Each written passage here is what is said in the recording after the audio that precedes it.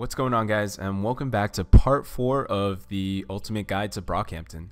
First of all, I want to thank you guys so much on the awesome support that I've been getting on the last 3 videos all about Brockhampton. I'm not going to lie to you guys, I totally forgot who I said I was going to cover in the last video, but I'm going to go ahead and jump into part 4, which is going to be all about Romil Hemnani. So, besides being known for like those tremendous eyebrows, Romil Hemnani is the main DJ or the main producer for Brockhampton. He was born back in April 6, 1995, and honestly, he's probably one of the most charismatic members of Brockhampton, and his production offers a distinctly new direction for hip-hop, which has been heavily inspired by Tyler the Creator, Pharrell Williams, Frank Ocean, Kid Cudi, and Kanye West's legendary production. And although he doesn't get as much screen time as the rest of Brockhampton, Romil brings a tangible energy and enthusiasm to Brockhampton's group vibe that is just super hard to miss. His easygoing personality, charisma, and authenticity makes him a big fan favorite. But besides being a very charismatic figure, Romil is also probably one of the more active members of Brockhampton on social media. And because of that, he's given us a really cool, accessible window into the group's dynamic.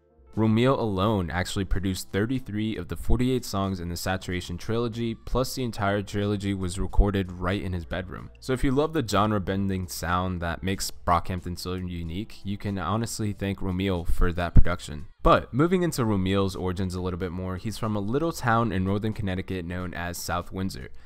South Windsor is a suburb in the city of Hartford, which doubles as the capital of Connecticut and the hometown of fellow Brockhampton member Don McLennan. And Romil's family is of Pakistani origins, which makes a lot of sense considering the Middle Eastern influences that really shine through some of Brockhampton's music. If you guys want to get a better idea of what I'm talking about, go back to Saturation 2 and make sure to listen to Fight, Chick, and Stupid, and you'll see that Middle Eastern influence I'm talking about. But despite being best known for his work through the Saturation series, Romil did have an early career and life before Brockhampton, but his career really took off with the Saturation trilogy, but he began making a name for himself as early as 2012. Much of Romil's early production was work being done with Kevin Abstract and Don McLennan under the collective known as Alive Since Forever. And unlike members of Brockhampton who attended high school together in Houston, which included Merlin Wood, Matt Champion, and Joba, Romil linked up with the group through online forums, starting with webmaster / part-time producer Roberto. In 2014, Romil made his full debut as a producer on Kevin Abstract's debut album MTV 1987, and he produced the whole 12-track album in its entirety. Over the years, he's shown an immense amount of versatility for a producer that has only really been around for a couple years. So eventually, the group moved together to San Marco, Texas, where Romil would release his first EP, Memorial Day, with Kevin Abstract and Bareface under the moniker No Wi-Fi. At this time, the group pretty much started slowly coming together member by member, and in an interview, Romil states, "We lived in Texas for a year and we worked on a lot of music. We spent that time getting better at what we do, building a group chemistry, figuring out how to be a boy band, because there's so much work prior to moving in together that was done over the internet. Text messages, email, whatever, and that's how we would make songs. So we had to learn how to work together in a new way, and that's what we spent that year doing." Ultimately, Romil's role in Brockhampton is that he really personifies a lot of what the music brings to the table. Romil's really good at personifying a DIY attitude, dedication to self-improvement, and an experimental approach that spills into everything that Brockhampton does. Ultimately, Romil is the chief architect of Brockhampton's sound and has served the same for a large portion of Kevin Abstract's solo work and the group's early work as Alive Since Forever. I would say that Romil really conjures genre fusion beats with a lot of great depth. They rise and they fall, they get serious, they get dark, they get bright. No matter what direction he takes, Romil's really good at adding his own flavor, his own touch to Brockhampton's sound, while at the same time giving a lot of credit to the influences that, he really follows. And Romil has built a lot of these tracks with a variety of instruments and software, but his favorite is known as the Mellotron, which is an early forefather of the synthesizer. And if you guys don't know what the Mellotron looks like, I'll go ahead and include a little clip of Paul McCartney showing how it works. On the front of one of our records went like this.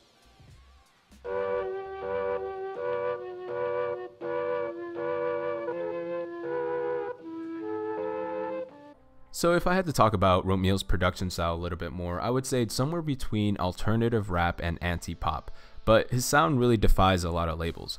He shows his ability to really be dynamic and to adapt to whatever sound Brockhampton is starting to brainstorm. Not only that, but it has evolved through albums, songs, and sometimes individual verses.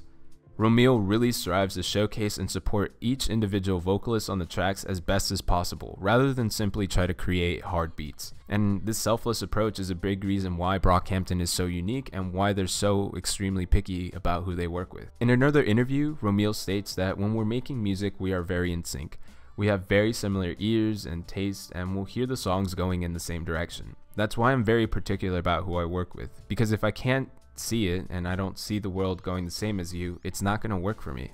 Even though Saturation 1, 2, and 3 are very similar albums, I would say that they're just as different as they are similar. It's very easy for me personally to tell the 3 albums apart because each 3 albums just have their own signature sound that Romil has managed to evolve over the last couple of months. And the craziest part to me is that Romil has managed to produce all 3 albums within the span of a year. So that just goes to show that he was working overtime just trying to pump out each album, which only came out within a couple of months of each other. But to give a little bit more credit on Romil's influences and his early origins, Romil pulls a lot of influence from a variety of artists, many of who have doubled as producers as well. But the majority of these artists are known for their ability to blend the lines between genre, including hip-hop, rock, pop, funk, and soul. Romil's greatest influence is undoubtedly Pharrell Williams, which is the king of pop and the architect of everything that was pretty much on the radio back in the 1990s and the early 2000s. But some of the other influences that Romil draws from include Clips, Kid Cudi, Kanye West, Frank Ocean, Tyler the Creator, Nerd, and Re-Up Gang. If we ever had to explore the idea of Romil taking a solo career, I would say that he would definitely be the most successful out of everyone in Brockhampton. And that's not to say that Romil is going to start rapping anytime soon, but honestly, because of the Saturation trilogy's amazing success, I would say that Romil definitely has kept in contact with a lot of other artists, either that or a lot of artists have their mind on possibly working with him one day. And honestly, Romil has shown that he's capable of great things, and even more so, he has shown that he has a willingness to experiment simply for the sake of trying something new. His passion for innovation and depth through simplicity will make him one of the most sought-after producers in the industry when the time comes for the group to part ways. I'm very excited to hear what the Best Days of Our Lives will sound like because honestly, I think Romil is going to bring a completely new sound to Brockhampton's image. If you guys enjoyed the video, make sure to like and subscribe and let me know what is something about Romil that you really appreciate. Is there something that I missed, or is there something that you know about him that I didn't mention in the video? Let me know down in the comments. Not only that, but what kind of direction do you think the Best Days of Our Lives will go in? Do you think Romil will stick to the Saturation sound, or can we expect something completely different at this point? Thank you guys so much for watching. I appreciate all the support throughout the series, and I will see you guys in the next video.